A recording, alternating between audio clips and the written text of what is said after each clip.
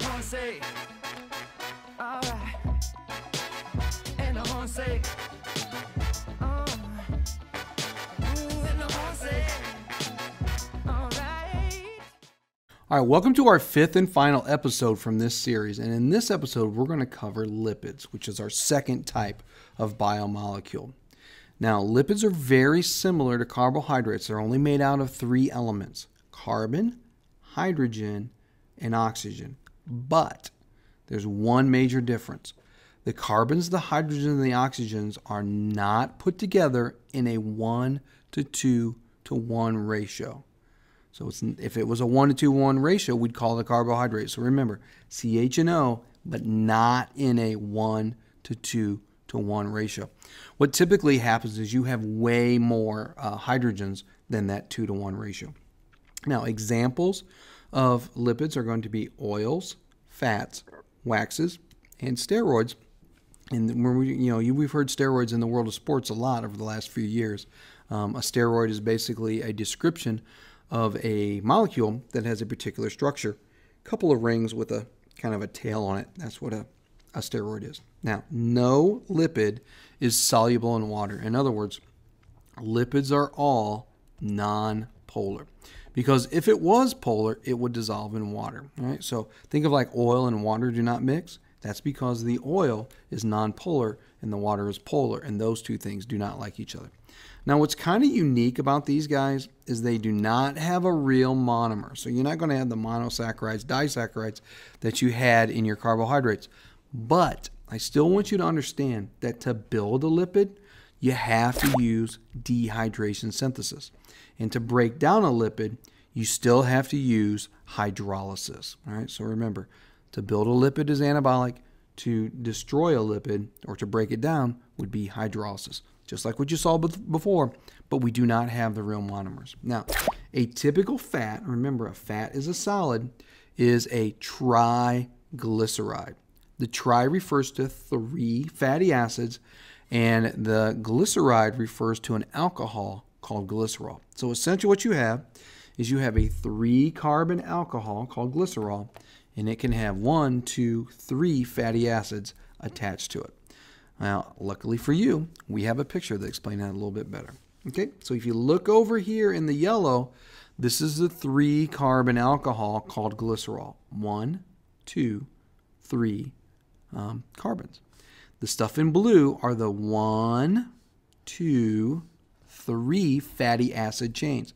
So if you think of a lipid, it looks like a capital letter E, where you have your glycerol and a 1, 2, 3 fatty acids sticking off here. So that's what a fat will look like typically. Remember, fats are solid.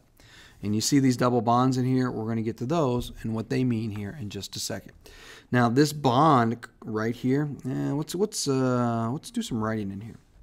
Okay, so you see that bond right there that's in red. And we'll draw this one up here. And we'll draw a string right up there. Okay? This bond right here in red, this represents stored energy. And this chemical bond was made by, you guessed it, dehydration synthesis. So let me get myself caught up here. Remember, dehydration synthesis, the dehydration means to take away water. Synthesis means to break. Synthesis means to make. If you want to break this lipid apart, in other words, break off the fatty acids, that would be done through a process called hydrolysis. Hydro refers to water. Lysis means to break, using water to break it. You'd be putting the water back in. Now, fatty acids come in 2 flavors. Actually, they come in 3 flavors, but 2 of the flavors are related to each other. The first flavor is called saturated fatty acid. Now, the key feature of a saturated fatty acid in the hydrocarbon chain, remember, hydrogen and carbon can bond together to form hydrocarbons. I know, very unique. If there's nothing but single bonds, if you look right in here, single bonds between the carbons, that's going to be a saturated fatty acid because it has the maximum amount of hydrogen. In other words, it's saturated with the hydrogen. Now, saturated fatty acids tend to be solids at room temperature. So like body fat would have a lot of saturated fats in it. So here we got a picture of one. In a fatty acid, if you remember back to your functional groups from the second episode of this series, this is our carboxyl group, and that acts as an acid, C double O, double bonded oxygen, and an OH group, so it's a carboxyl group.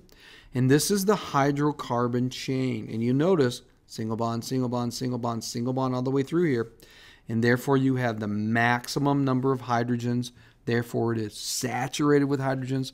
It's a saturated fatty acid. Now, the other two flavors of fatty acids are unsaturated. What makes you unsaturated is you're going to have at least one double bond between the carbons in the hydrocarbon chain. And that double bond will get rid of two hydrogens. So therefore, you will have less than the maximum hydrogens, which will make you unsaturated. Now, a polyunsaturated fat, remember, poly means many. A polyunsaturated fat means that you will have many double bonds between the carbons.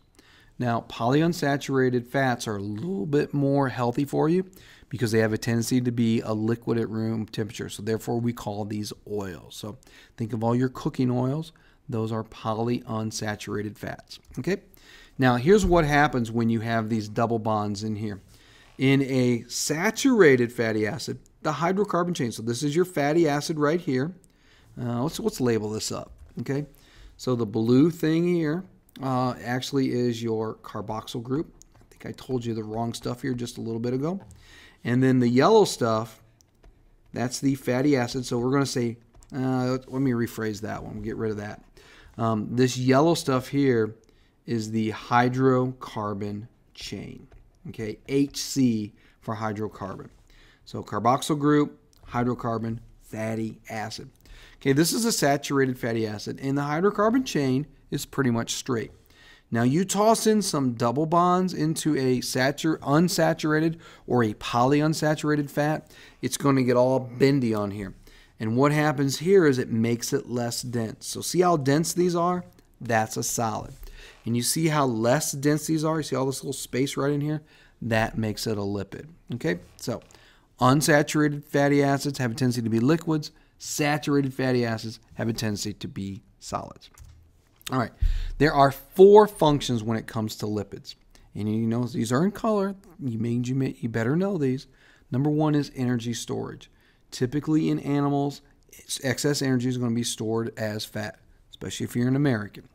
It's also the main component of cell membranes. In fact, a particular type of lipid called a phospholipid. This is essentially a diglyceride. It has 2 fatty acids, but it has a phosphorus group attached to it, actually a phosphate group. They can also be used as chemical messengers. Chemical messengers are called hormones. Now, the type of hormone that's a lipid, those are many of your steroids. So think of testosterone, progesterone. Those are hormones that are steroids. And also, the final function of a lipid could be a waterproof covering, and these are what the waxes are. So if you think of like the top half of a leaf, how shiny it is, that's a wax on top of it, and that's to keep the water from kind of soaking into the leaf and drowning the plant. Also, if you look at bugs and crabs, they have wax around their outer shell, that exoskeleton. That's for waterproof coating, so they do not dry out, and it just makes them shiny and pretty to look at. Okay, so remember the 4 functions are energy storage, primary function or primary component of cell membranes. They are also used as chemical messengers, especially the steroids. And remember, chemical messengers are called hormones.